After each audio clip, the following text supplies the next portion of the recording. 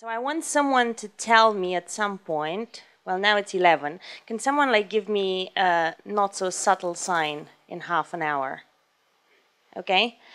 So that you can all go to lunch and everything works as planned. But before I start with the tutorial, there is this box here, which Aidan created and decorated in a typically Irish fashion. Well, the purpose of this box is to collect anonymous questions from tutors and students and, well, depending on how successful we are, maybe also other people who are sitting around. Questions about the topics that we have addressed at the school. And the idea would be that we collect these topics today and throughout tomorrow during the keynote. And after the keynote tomorrow, we have something like a very informal panel. So all the tutors will gather here in the front and we will pick questions and we will spend something like an hour trying to answer them. Some of the answers might be less factual than others. So for some of these questions, we might have only viewpoints and very few amounts of empirical evidence. But nevertheless, you have a chance if there are technical or less technical things that you feel have not been answered in the most appropriate fashion or at all. During these 3 days of tutorial.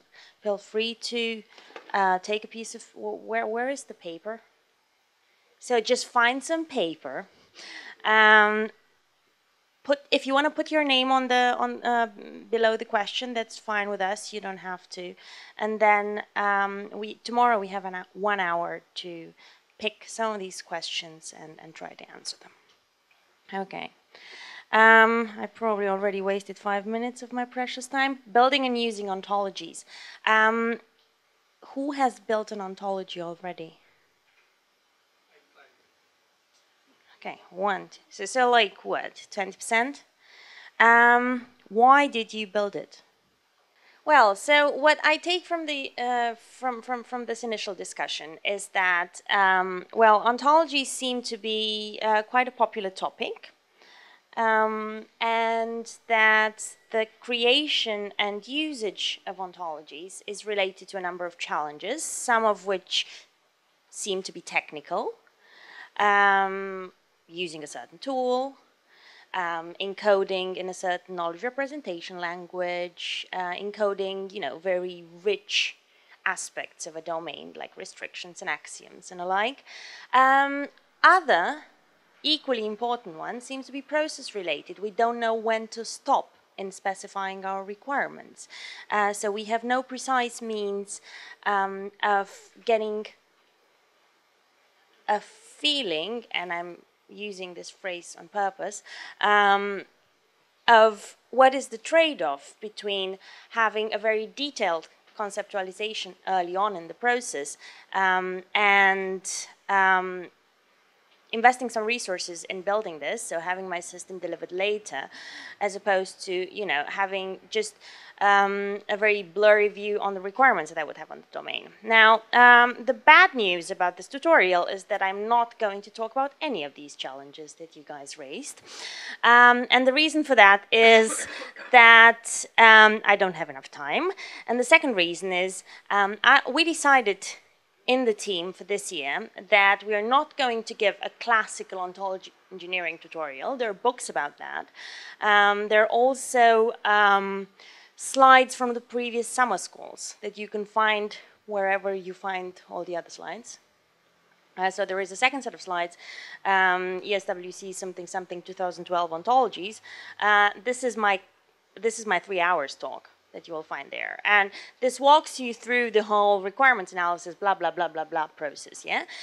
For this tutorial, I'm gonna go just into the conceptualization phase with some very specific issues because we are trying to do applied ontology engineering applied to the linked data management cycle. Okay.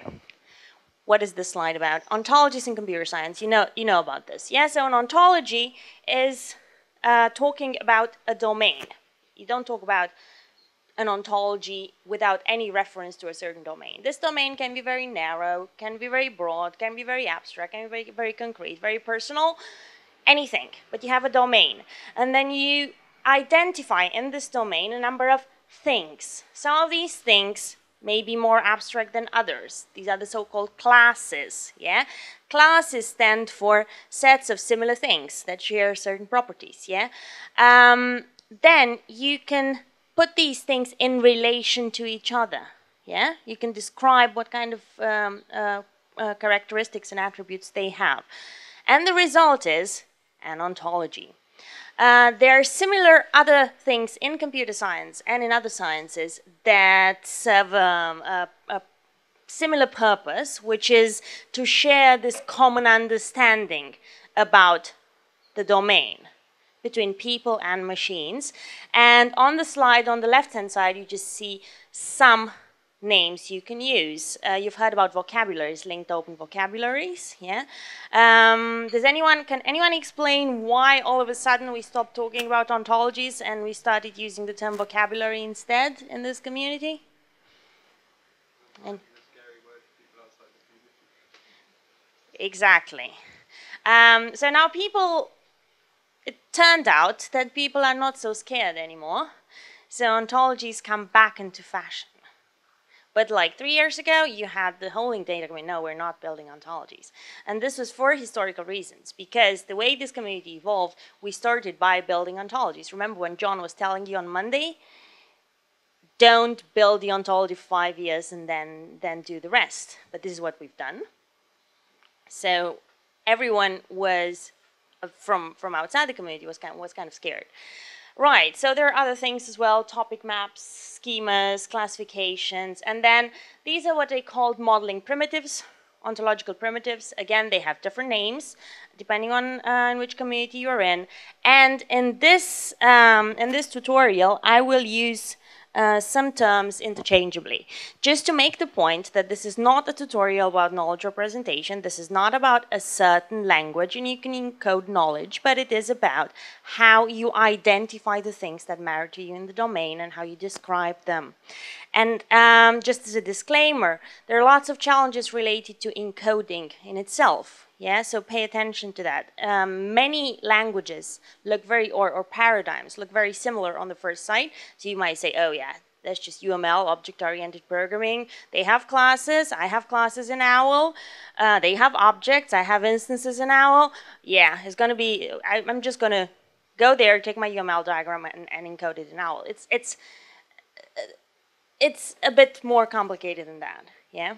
And you can have some very interesting surprises if you just go about your UML thing that you've learned in school and try to do a one-to-one translation into OWL. Anyway, that's the classical ontology engineering process, very much like in software engineering. We're not going to talk about this in the tutorial, but let me tell you.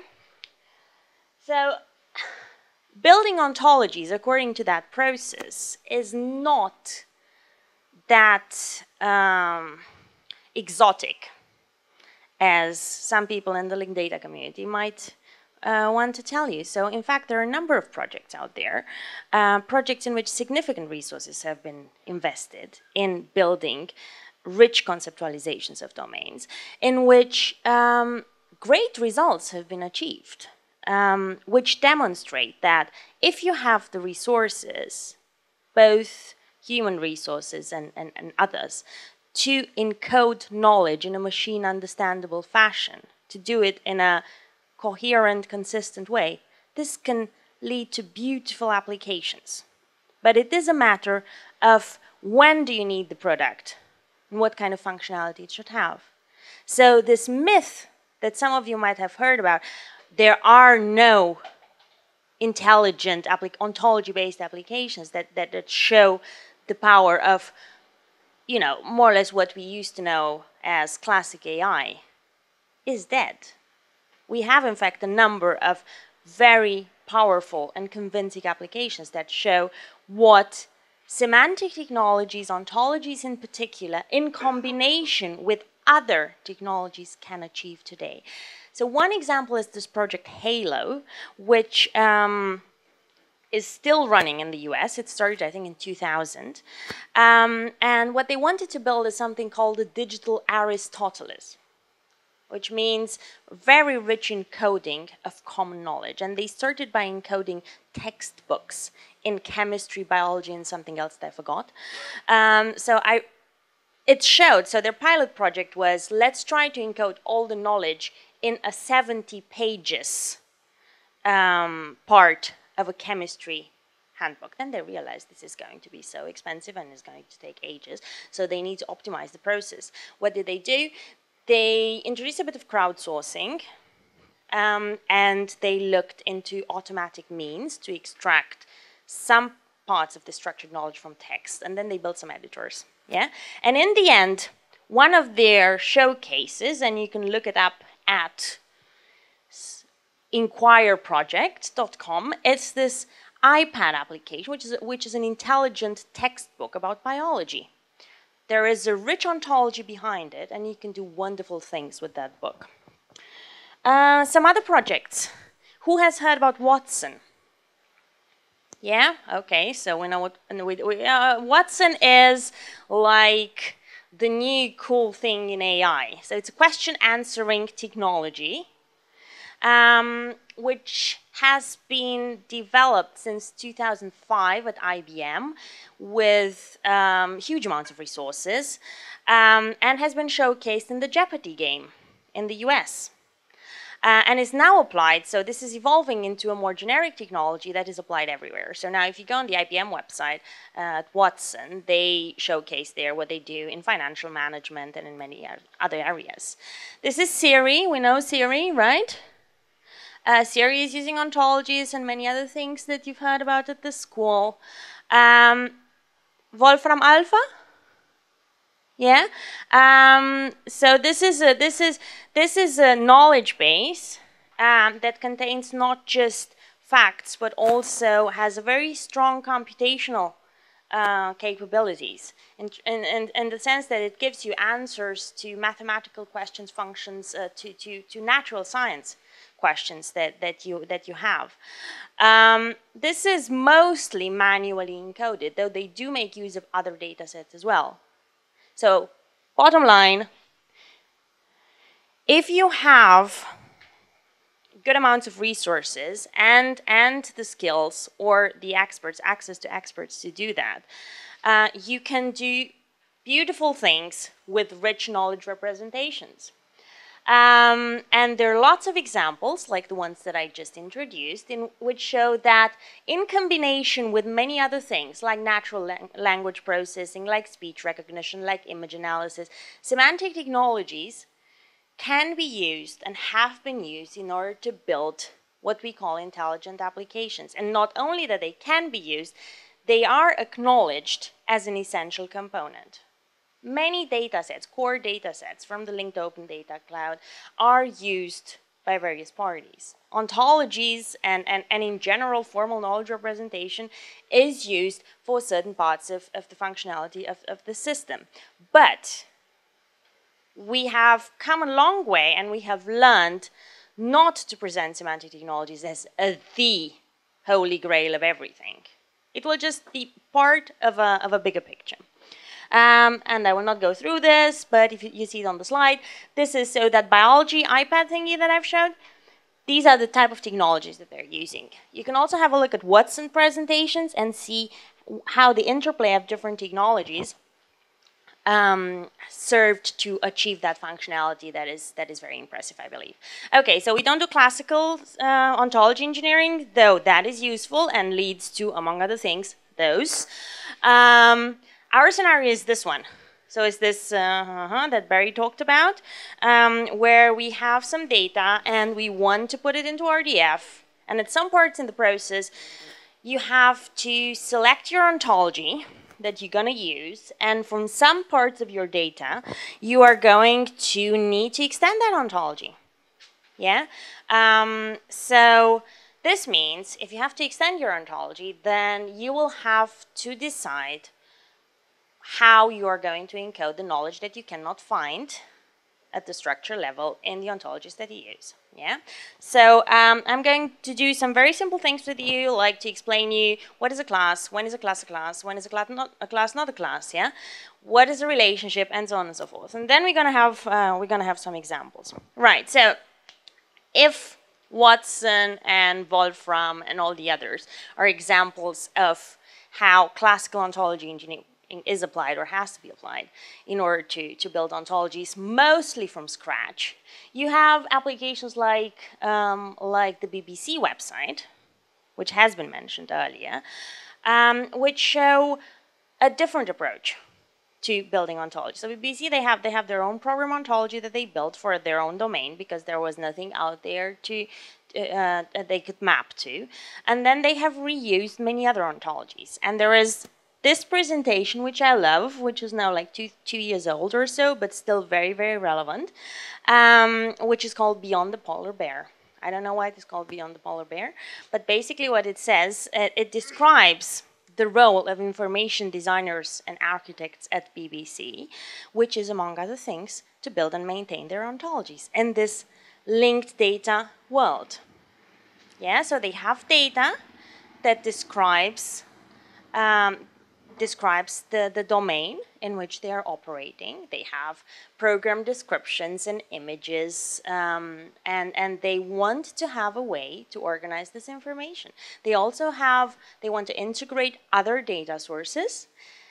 So they have to have an engineering process for the ontological schemas which are used on the site, which matches exactly these characteristics.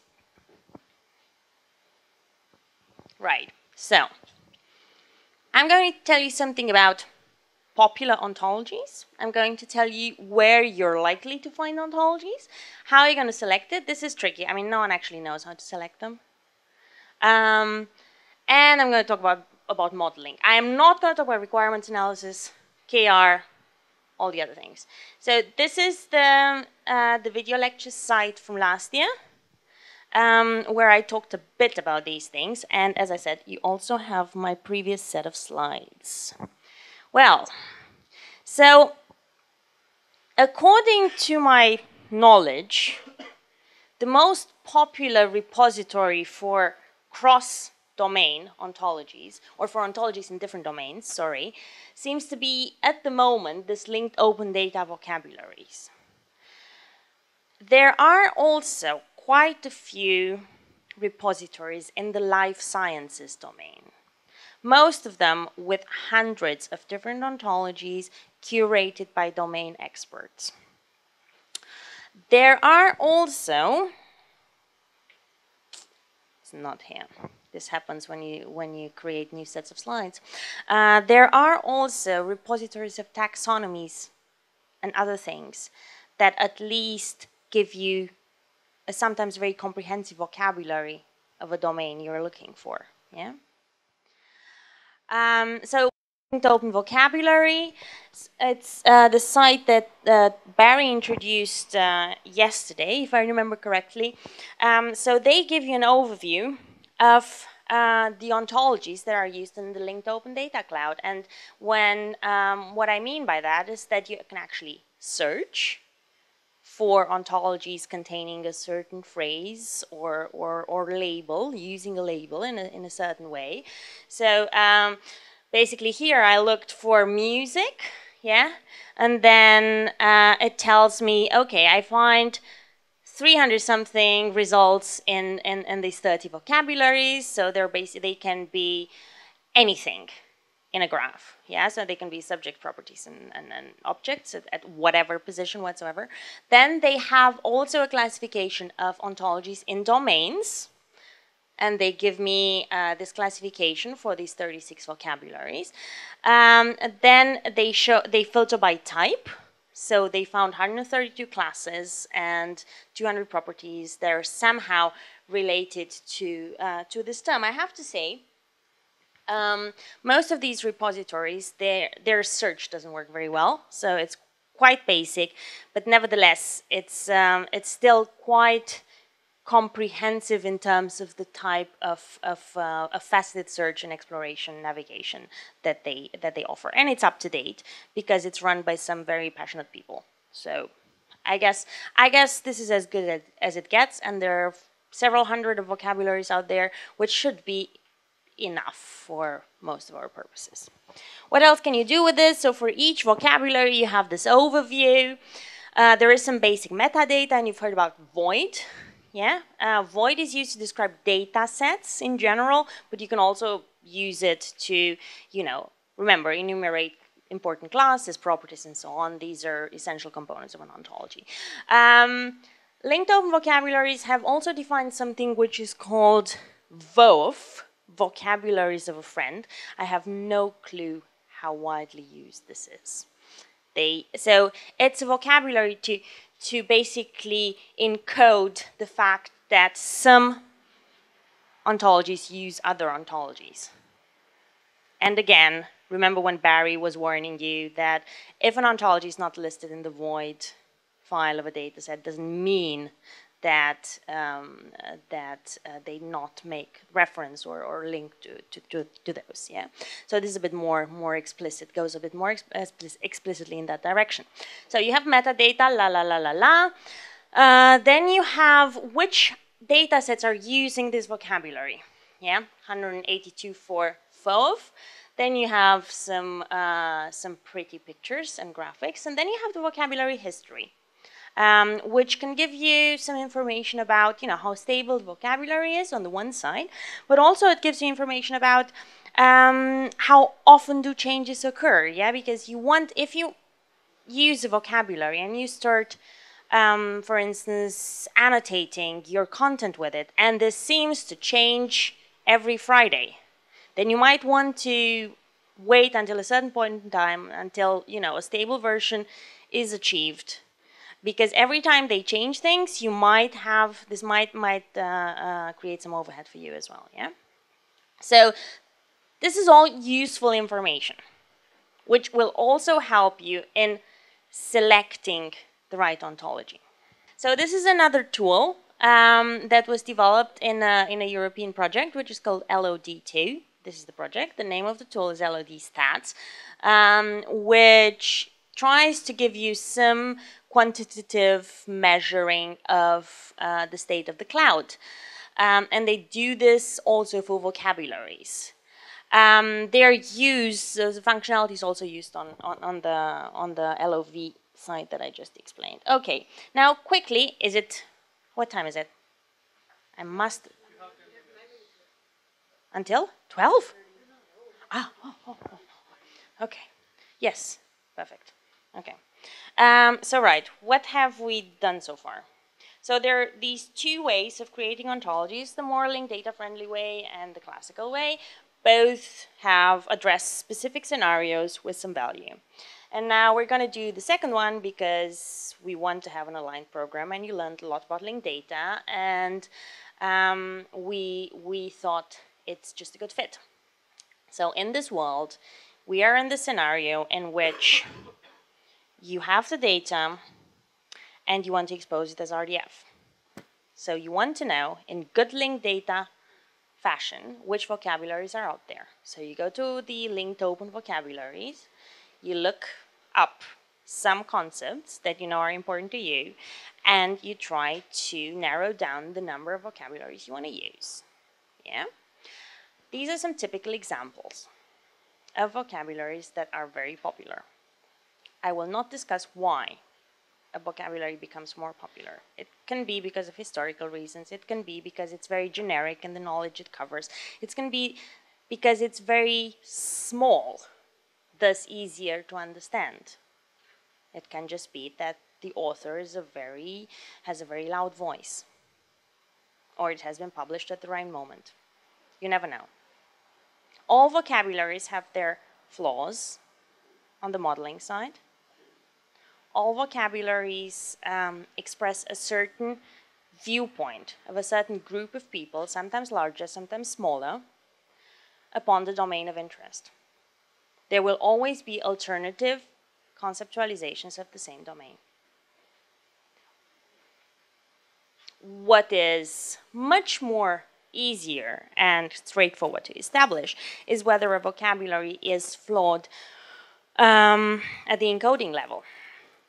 Whether you use something like OWL or RDFS in a way that leads to unintended consequences, or that leads to, stating facts that are simply and bluntly wrong in the domain of interest. Even then, there are situations in which you might have to cut corners and use certain language primitives in a different way than it was defined by its designers or specified in the standard. It's just shortcuts because of technical reasons, performance at the application level, and so on and so forth. But let's say that type of mistake is much more easier to find out. Okay, having said that, let's see what ontologies are out there. Doubling core, everyone knows this. Use it. Friend of a friend, we know this as well. So what are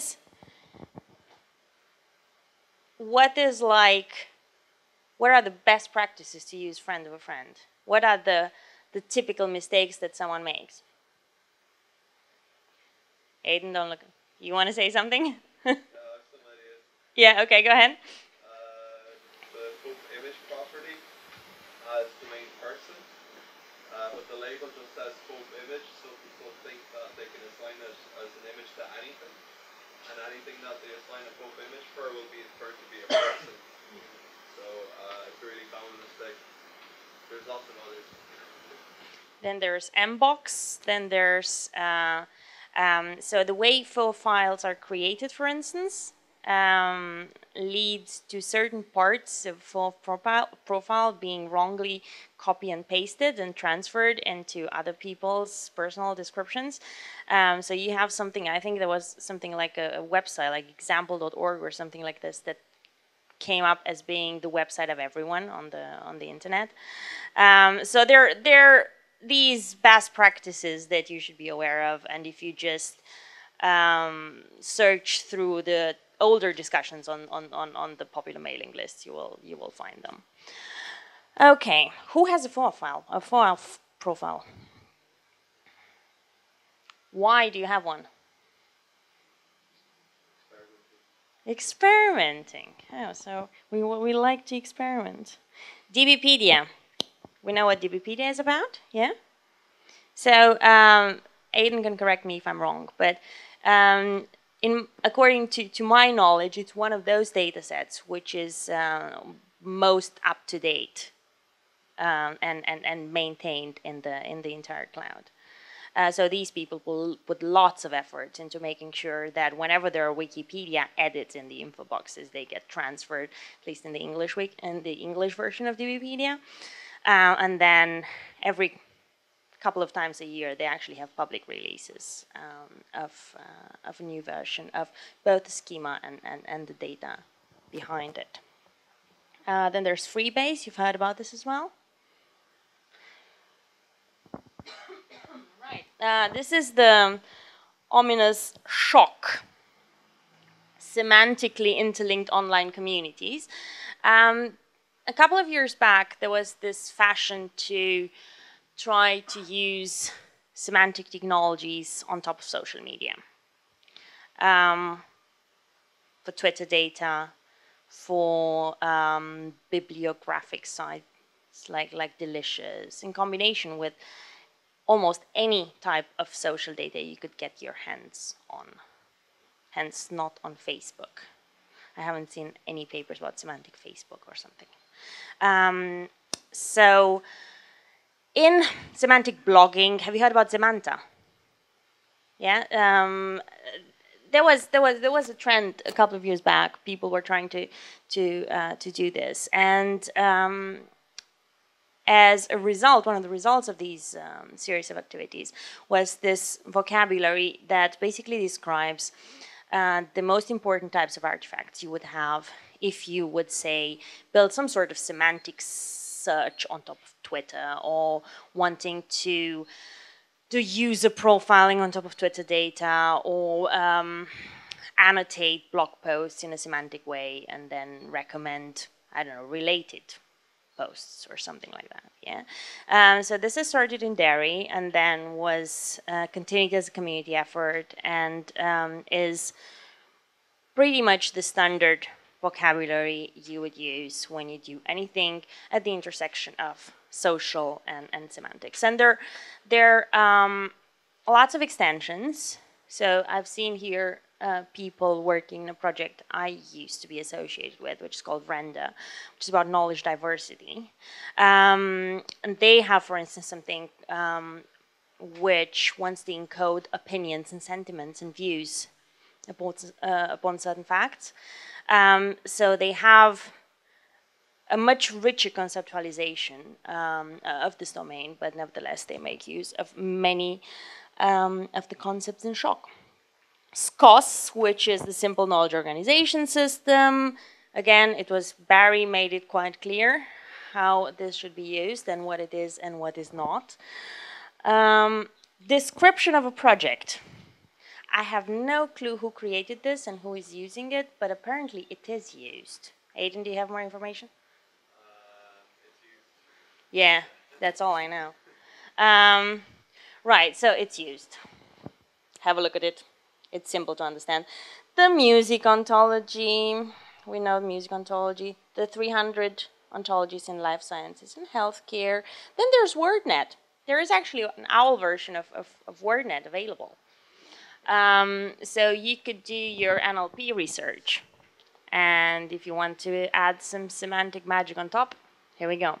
I have my feeling is, if I'm not misinformed, that that version is not the most up-to-date according to WordNet, but nevertheless, the changes in the English language are not that fundamental from year to year that you you cannot use the version that is available.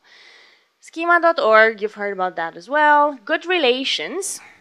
Who knows what good relations is? Who can tell me what good relations is? What you're describing is this classical semantically enhanced e-commerce scenario, which was attempted to be implemented in a more or less convincing fashion in many times, and then Martin Hebb came along and he actually created this good relations ontology that is inspired by e-commerce standards like E-Class and UPSRC.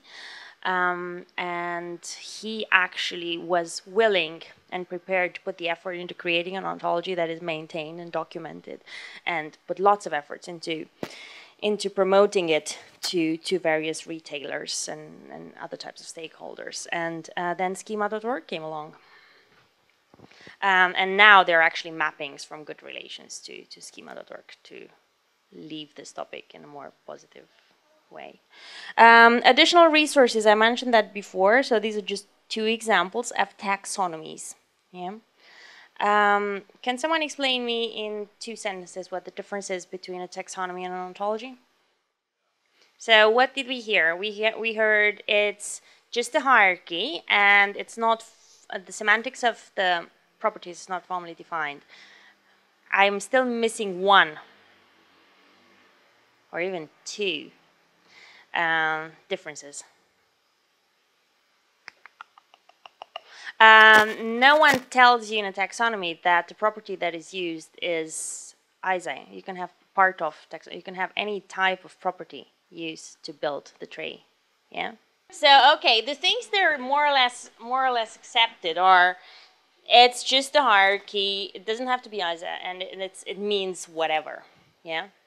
I'm not sure about it, but I would say they build a taxonomy in order to classify something. So they would have some sort of objects classified according to the taxonomy. Maybe. Yeah. Yeah. Yeah, so this concept of instance is not so explicitly defined, you're right. Yeah. And sometimes taxonomy terms are just used to identify certain things. Like, you have medical taxonomies that are just used as a code to identify a disease. Fair enough. Okay, so I have no idea what algorithm I could give you to select the most appropriate ontology in a given area. Yeah, but I can give you a couple of pointers. So if you're in the classical scenario, the old-fashioned one, then you want to really consider what the ontology you are building is going to be used for and by whom. And compare that scenario with whatever you can find out about the ontology you're considering reusing. For instance, there are things that might not be so obvious, like do you actually need a certain type of natural language interface to your ontology, and in which natural language? Yeah, so if you're building something, whatever kind of interfaces you're building, that will accept some user input and then do some sort of matchmaking from that user input to the labels and to the lexicalization of your ontology, you want to make that very, very efficient. Yeah, so you need certain types of labels in a certain way, in a certain language, and so on and so forth. Yeah. What kind of reasoning, for instance, do you want to support in your application? So, and related to that, what kind of knowledge representation constraints do you have with respect to the ontologies you would want to reuse? What level of expressivity is required? So, concept-based similarity measures on top of this DBpedia schema are likely to be not very useful, because your schema is like this and you want something like this. You want to have lots of levels. You want to have very balanced class hierarchy so that you can distinguish between different types of concepts, and so that these path measuring that you're basically doing with your concept-based similarity is fine-grained enough to make a difference. Yeah, so flat, if you aim to do any type of concept-based similarity, don't look for flat things. Yeah. What you're going to reuse, just the vocabulary, good idea, but if you reuse more, then there is much more effort involved. How are you going to reuse it? Who is going to use the ontology? So every time you reuse something, you actually have a dependency to an external source, and we had this discussion also in the context of the linked data sets as well. Other things that are not here: how popular an ontology is, and tools like this LOV thing can give you some idea about that.